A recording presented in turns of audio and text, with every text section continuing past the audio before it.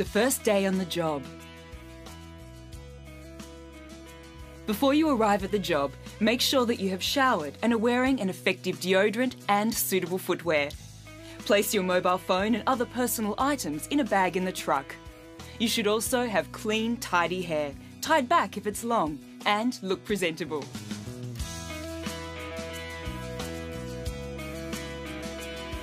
Introduce yourself and the team to the client, speaking clearly and politely.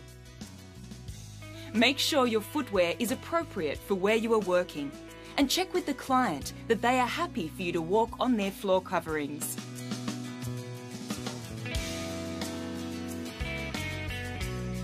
Do a walkthrough of the home with the client, making sure you both understand how the move will take place, and taking note of any special instructions they may have in regards to precious items or the house layout.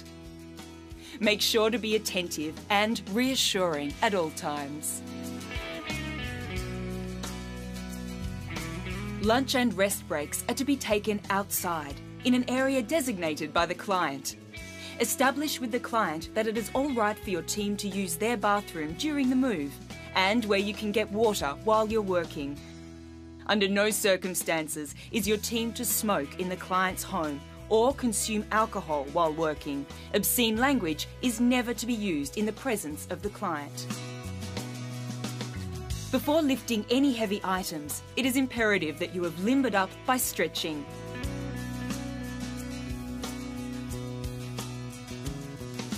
Make sure again that your clothes are tidy and tucked in. When working in public areas, you must wear a high-vis vest. You should also have gloves for handling heavy items and a hat and sunblock. It is imperative that you have thoroughly surveyed your work area and identified any potential risks or hazards.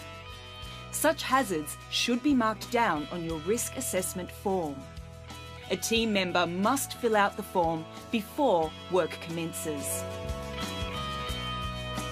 You and your co-workers should always work together as a team, keeping constant verbal and visual contact. Always know what your team members are doing when carrying objects together. Use a set route to avoid collision when carrying items in and out of the house. Protecting items when carrying. It is vitally important to make sure your client's items are protected when being transported. This will mean that you need to be aware of any damage that could occur to the client's furniture, including scratching. Before moving any item, inspect it for any pre-existing scratches or marks. Make sure you note these on your paperwork. Check that you are not wearing any rings, belts or buttons that could cause scratches. If you are using any equipment to help move the items, make sure all rough or hard surfaces are covered with a protective layer. Ensure all hazards have been identified in the path from the house to the truck, such as hoses, children's toys, pets and other objects. You do not want to trip and fall, causing damage to yourself and the item. Equipment. The barrow, also called a trolley, can be used for moving boxes, white goods and metal cabinets. Ensure that the wheels of the barrow run smoothly and check that there are no rough edges that could damage the items to be moved. The Samson. This can also be called a piano trolley. It is used for moving heavy items and pianos on a flat surface. The dolly is a flat tray on 4 wheels and is used for moving desks and some heavy furniture items.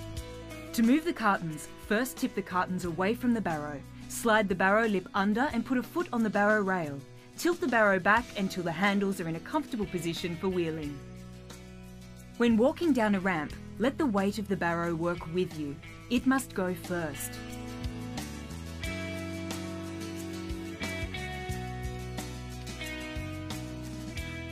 When walking up a ramp, you go first, pulling the barrow towards you. If the item is too heavy, have a teammate help by pushing. Make sure the door of the fridge is on the side, with the handle facing down. Put a foot on the barrow rail and tilt the barrow back towards your body. It is important to have two team members working together when using a Samson. While one team member tips the heavy item away from himself, the other team member places the Samson underneath the item, making sure it is under the long part of the item. The team member holding the item should lower the full weight onto the Samson in a smooth and deliberate movement. The back of the item should be in line with the side of the Samson.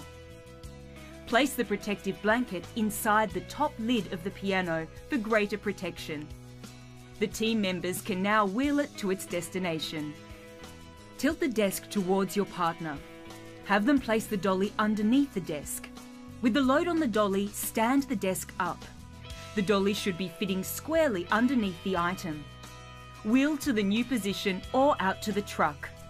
Remove the item from the dolly.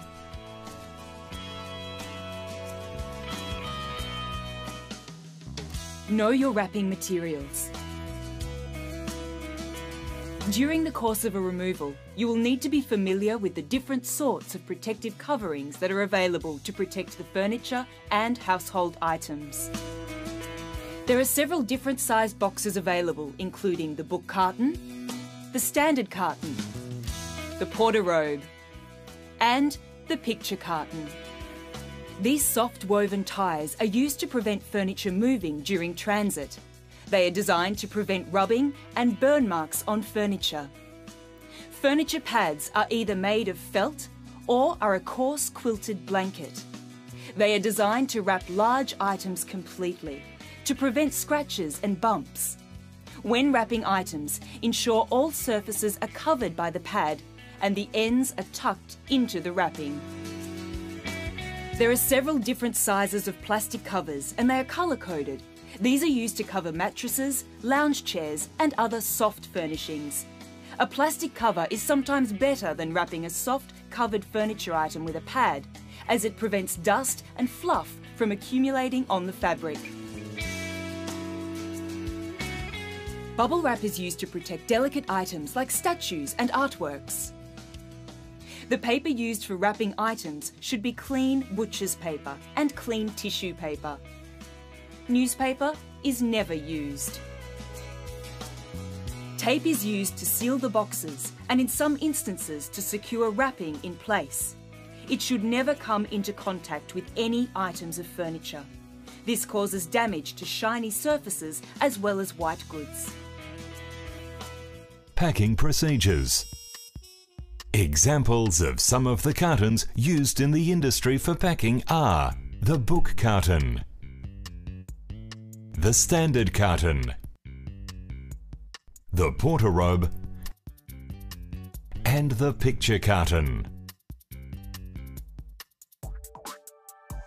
When packing, a workstation can be made by taping two standard cartons together and then taping two flat book cartons on top of these to create a stable platform. The packing paper is then placed onto the platform. The standard carton can be used to pack items such as dinnerware, pots, saucepans, vases, and glassware items. When preparing the carton for packing, it is taped along the middle first, then across the centre to secure the base. International standards require the carton to be taped along the sides to ensure pest control and to further secure the base. Identify a suitable item to raise the carton to a more comfortable packing level. Fold and tape two sides to allow easy packing access. Make a layer first by separating and crushing the paper and placing it into the base. Dinnerware is wrapped by separating each item with a sheet of paper, ensuring each plate is completely covered. Items are then folded into bundles of 4 or 6, depending on the size of the set, and then wrapped securely. Each bundle is placed on its side with its base closest to the packer. Repeat this for each bundle across the carton. Bowls are wrapped and packed using the same method.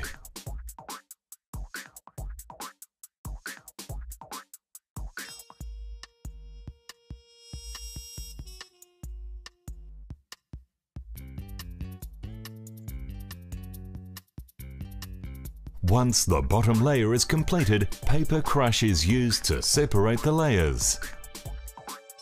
Items that come in two pieces should be wrapped together, with paper separating each piece and then bundled together to secure the smaller item. Large items may require more paper for protection. These are to be bundled and placed on the open edge.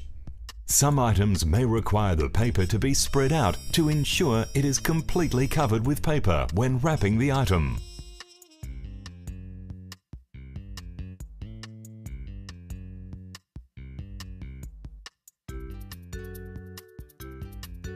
Saucepans, pots and pans can be placed on the top layer and more crush added to this before closing and sealing. A typical standard carton will look similar to this cross-section, consisting of a layer of crush, heavier items, another layer of crush, lighter items and a final layer of crush. Wine glasses are wrapped with consideration made to the careful twisting of the paper around the fragile stem. Use 2 sheets of paper to complete the wrapping and place the glass into the carton, drinking edge down. Tumblers are wrapped in a similar method and are also placed drinking edge down. A layer of crush is used to protect the contents before sealing. Book cartons can be used to pack items such as books, lampshades, figurines, wine bottles, medicine and bathroom cabinet contents. Prepare by firstly placing a folded sheet of paper in the bottom of it. Hard-covered books are wrapped individually. While several books may be wrapped by separating the books with paper, creating a bundle.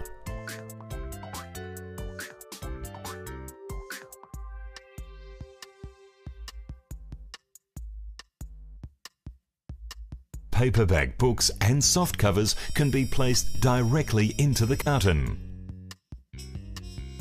Wine bottles are to be wrapped individually and placed on their side so they are secure. Wine bottles are then inverted to secure the set of 5, and crush is placed on top of each layer for added protection. Alternate this configuration for each layer so that the weight is evenly distributed. When packing lampshades, place paper and crush in the bottom of the book carton. Lampshades are lightly draped with paper and individually wrapped before placing lightly into the carton. The lampshade is then surrounded by crush with a folded sheet of paper placed on the top. The porter robe is used to hang clothing for transportation during removal. When packing the porter robe, ensure the metal hanging rail is securely in place before hanging the clothes in the carton. Longer items can be draped to allow them to hang freely. Close the porter robe and ensure the hanging rail is taped securely to the sides of the carton. Picture cartons can be used to pack paintings, artwork, mirrors and framed photos. After the base has been sealed, place a layer of crush onto the bottom. The pre-wrapped item is then carefully placed into the carton, with some crush inserted down the sides for support before sealing. TV plasma carton. The TV plasma carton base is pre-assembled and the foam inserts are placed into the base. Cover the television with the appropriate packing material and place the television into the box by securing it into the pre-positioned foam inserts. Complete the process by placing the external box over the base and securing the 2 foam inserts to the top of the television unit. The carton is then closed by tightening the straps provided. Taping the box closed is optional. Bike carton. After taping the base and following the bike packing tips, place the prepared bike frame into the carton, along with any additional bike parts. Wrapping additional parts is optional. Priority carton. This is used for items such as remote controls, television leads, and tools required to assemble furniture. The priority carton is prepared for the customer so that these important items are easily accessible at the final destination. Items required for the operation of electronic equipment and furniture assembly tools are individually wrapped, labelled, and placed into this carton. Carton labelling. Ensure each carton is correctly labelled with the client's name, destination, room, and contents. Additional adhesive labels should be placed where indicated as required. Lifting and carrying in a team. Sometimes it is better to carry items with 2 people. Bend your knees and keep your back straight. Talk to each other during the lift so you know how each person is going. Before lifting any items, make sure the tops are attached to the item. When lifting an item with 2 people, you should mirror your partner's actions.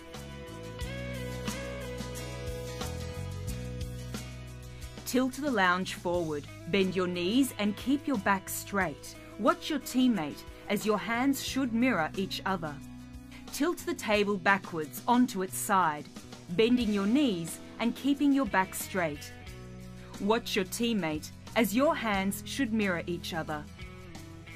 With the table on its side, the front legs of the table go through the doorway first. The table is then moved around the door frame with the rear legs following in the semicircular pathway. Make sure you are balanced before beginning to go up or down the steps. The person at the lowest edge will be carrying the most weight. Work slowly and carefully. You will not be able to see everything, and you may have to rely on your teammate for directions, including telling you when you have reached the bottom of the stairs.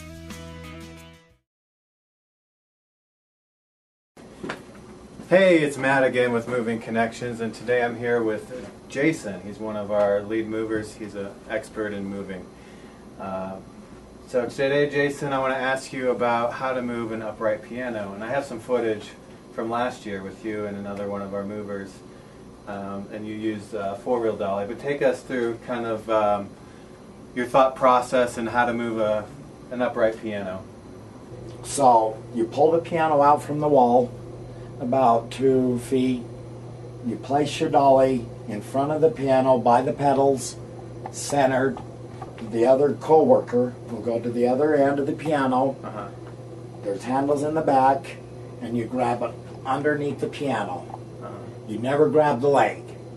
So you lift up with your legs, put it over in the center of the 4-wheeler, set it down.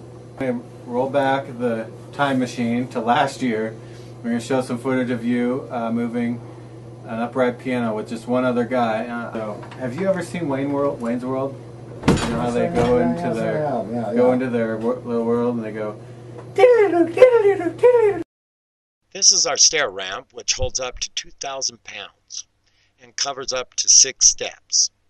This comes in real handy when moving pianos, because most houses have steps going up to the front entrance. Here's the 4-wheel dolly we're using, and here's the upright piano we're moving. When there's handles on the back, and you go underneath the piano in the front, you never lift with the legs. You'll snap the legs off. And always tilt the piano back, because if you have weight on the front, you're going to snap the front legs. Make sure you have it in the middle of the dolly, lift down, and there you go. You have a piano on a 4-wheeler. Going through doorways is tricky. Be very careful. In most cases, you want to protect the piano with moving pads. Now we're going over the threshold, and we're going to use gravity to help us. The mover going out of the doorway is lifting up his end of the piano. At the same time, the other mover is pushing the piano through the door. The front mover sets the wheels down, and the back mover picks his end up to lift the wheels over the threshold. Until the piano is out of the house, the back mover can set the piano down. As we prepare to go down the ramp, we make sure we're both ready to proceed carefully. It's a very bumpy ride. Both movers have grip of the piano. Back mover has his hands on the top and front. The front mover has the handle. Going up the ramp, the front mover is steering the piano up into the truck as the back mover is pushing. As soon as you get it up into the front of the truck, pad the piano, make sure you center the piano to the front of the truck, secure the piano to the truck, make sure you have 2 straps securing it. And that's it with the piano. Your other coworker will get on the other end. There's always handles in the back of the piano. So you always lift with your legs, not with your back, or you'll be hurting at the end of the day. Now, will this work if there's stairs involved? Piano on this 4-wheel? Yes, it will work if you have straps to go. You first blanket the piano over the top. You get a strap. Let's say the piano's on there centered. You put the blanket around the piano for the straps. Strap it, go underneath the dolly, and strap it to the 4-wheeler. If you don't have a stair ramp, that's the best way to do it. So let's say we can't go out the front door. There's an easier way out the back door. So this comes in handy. This is a 6-wheeler. It's a swivel. You can turn on a dime on it.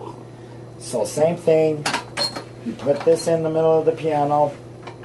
You lift the piano up on, centered in between here and there. This is your high point. This is your low point. And you use this going out the back door because of the terrain, right? That's right. So the terrain, you go over these dirt. Wheels can cover. You go over grass, dirt, road, bumps. You can strap this the same way as the 4-wheeler. Mm-hmm. Strap this to the piano, and you can actually go downstairs with this. You could go down 18 stairs in a home with this dolly. Wow. So I've done it quite a few times. It's the easiest way to do it if you know how to do it. Don't do it at home, or if you don't know how to do it, ask for professional help.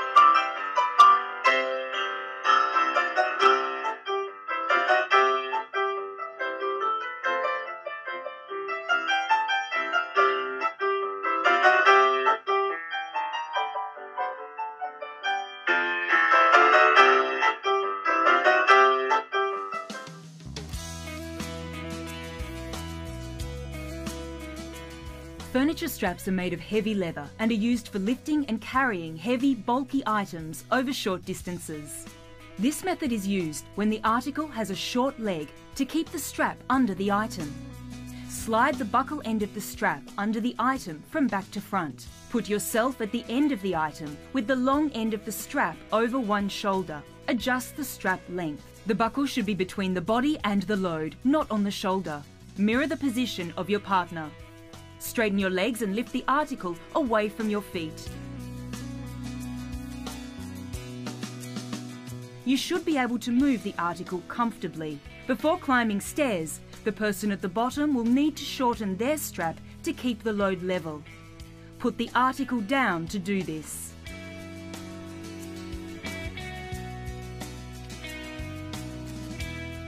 This method is used when the article has no leg to keep the strap under the item.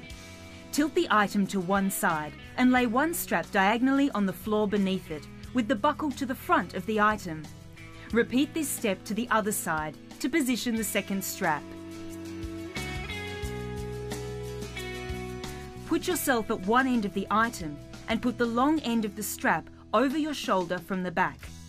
Thread it through the buckle of the other strap at the front. Straighten your legs and lift the item, keeping it away from your body with your hands. You should be able to move the article comfortably. Safety in and around the truck. Your vehicle is considered your place of work. That means you should always keep the cabin clean and tidy and hazard-free. Smoking in the truck is not allowed. At the end of the working day, it is your responsibility to remove all rubbish and personal items and ensure it is left in a clean and tidy condition for the next day. When getting out of a truck, never go frontwards. Always back down, maintaining 3 points of contact with the truck. Grasp the front hand door grip with one hand, place a foot on the truck's upper step, steady yourself with your other hand and step down. Before parking, check for obstructions, including overhead wires and overhanging branches. If parking on private property, including a client's, check with the owner that where you intend to park is okay and will not cause obstruction. Remember, it may be there all day, so check that no vehicles are blocked from exiting the driveway. If you are parking on a public road, remember to be wearing your high-vis clothing and place at least 3 traffic control triangles 50 metres from the front and rear of the truck, and one to the side of the truck. Discuss with the driver exactly where the truck is to be positioned and make sure you both understand the hand signals. Place yourself at the back right-hand corner of the truck so the driver can see your hand signals. Allow enough room for walk-up boards when positioning the truck and make sure there is a clear path from the walk-up boards to the access point.